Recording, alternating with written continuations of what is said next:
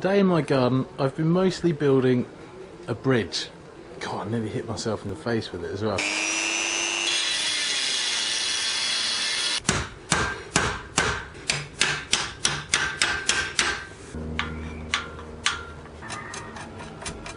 Well, my plan when I built that bridge was to use copper-clad struts across the bridge to hold the track work.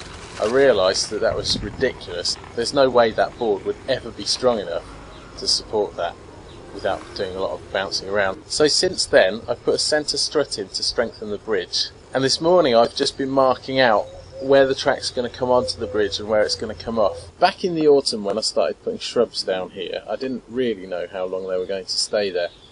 Now this area is becoming more of a flower bed than a shrubbery. For a while now I've been intending to move a lot of the shrubs over there because since I took the top off that tree there's a lot more light to go round. I wanted to wait until the track bed was finished before doing this, but I think particularly as I've got two shrubs in pots that really need planting somewhere, what I'm going to do is I'm going to have the track bed out so I can work around it, and I'm just going to plant around it.